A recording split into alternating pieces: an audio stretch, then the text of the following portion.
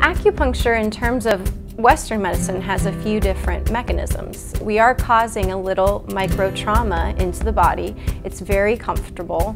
We do stimulate anti-inflammatory activity by doing that.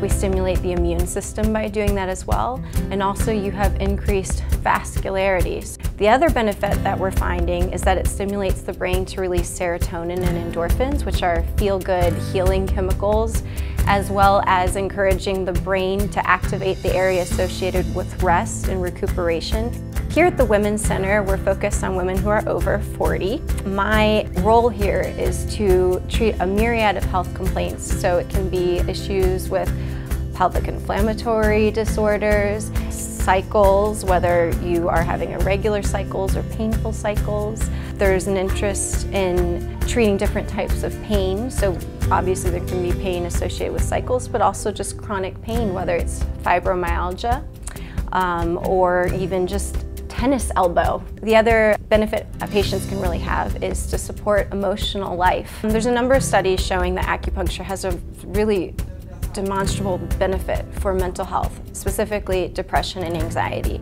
Our experience in Western medicine with needles is with hollow injection needles. I think it's very challenging sometimes for patients to get past that sort of mental block. Really, I've never had a patient walk away because they thought the needles were painful. It really is, by and large, painless. It's very important for patients to remember, if something is uncomfortable with acupuncture, we want to fix it, and we can. We can adjust it and make it completely painless, and most patients really surprise themselves with how relaxed they get, even with the first treatment.